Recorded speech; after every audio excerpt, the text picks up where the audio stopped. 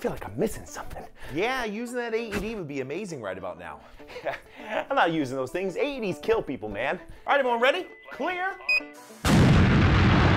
No, they don't. AEDs shock 2 rhythms and 2 rhythms only. They're called V-fib and V-tach, and you're already dead if you're in either of them. I don't know, man. What if it doesn't start your heart back correctly?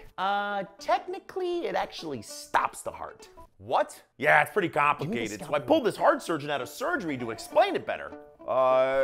Technically he's right. AEDs only shock those 2 lethal rhythms, which flatline the heart and allow it to start beating again on its own, with the help of your CPR, of course. See, so you're only doing a good thing by welding the living crap out of their chest. So shock away, man. Whose heart is this?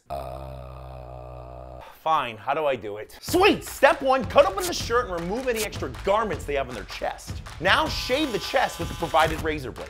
What the? Whatever, bro. I can't grow it on my head, so I gotta grow it somewhere.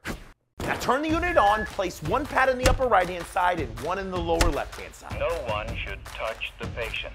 Analyze it. Now just sit back and wait till that beautiful AED tells you what to do. It's either gonna say shock advised or no shock advised. Shock advised.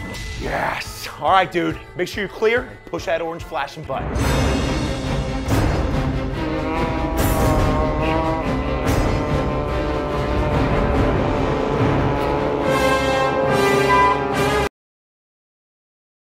Ah, crap, CPR.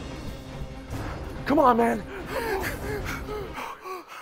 Dude, you made it, man! Yeah, man! Wait, what if it said no shock advised? Oh, that's easy. You just check for breathing, and if they're breathing, put them on their left-hand side. If not, start CPR until the AED tells you what to do again. Hey, man, where's my wallet? Huh?